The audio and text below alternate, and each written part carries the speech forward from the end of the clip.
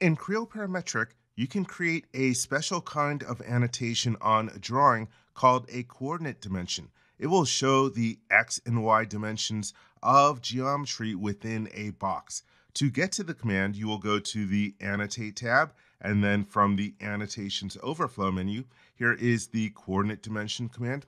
One thing that I want to note about this command is that it works only with shown model dimensions. You can't use created dimensions in a coordinate dimension. Let me go to this particular view, and right now we have some model dimensions that are shown here. I'm going to erase those by clicking on them with the left mouse button and then using the erase command from the mini toolbar. Now let me select the draft dimensions that are currently erased, and I will unerase them. And let me repaint the screen by clicking on the background. Let's try using the command now. I will go to the Annotations Overflow menu and then choose Coordinate Dimension. And I'm being prompted to select Geometry, a point, an axis, or a cosmetic sketched entity. Let me select this point that I have on this curved surface that I will use for inspection.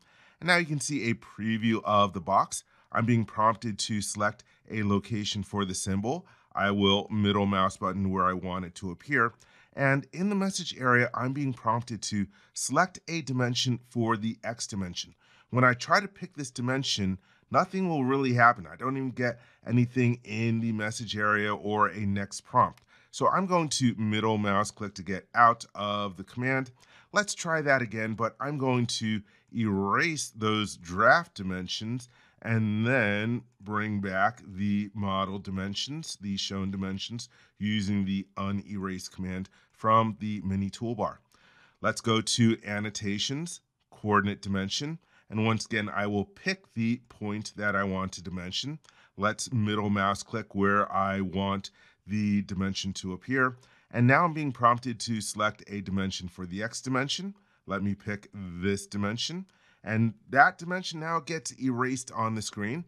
Next, we will choose the dimension for the Y dimension. I will choose this dimension. And let me click on the background of the screen. Let me repaint. They are still visible on the screen. If you take a look in the drawing tree, it's showing that they are actually supposed to be suppressed. If this happens to you, just go to the Review tab and then Update Sheets, and it'll take care of that problem. Let's say that I decide that I no longer want this coordinate dimension. I can click on it with the left mouse button and then use the delete command. And when I use the delete command, it is going to bring back those different dimensions. If you take a look at them in the drawing tree, they no longer have that suppress symbol next to them. So that's how you can create a coordinate dimension if you want to use that kind of dimension in your drawing.